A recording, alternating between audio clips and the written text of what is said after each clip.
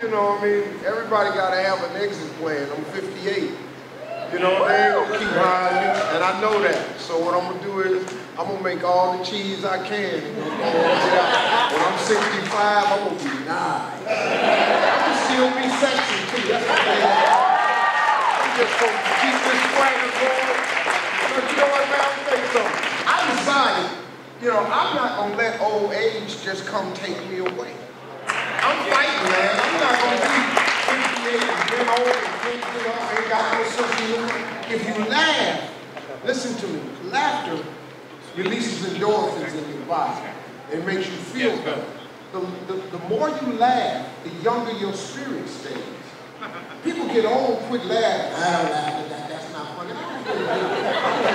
What you think is funny? If I think it's funny, I'm saying it. Now, if your butt is wound so tight that you don't get the joke, that ain't none of my problem. You can sit up in here and judge me all you want. But I didn't think that was funny. I made a lot of money with this non-funny stuff.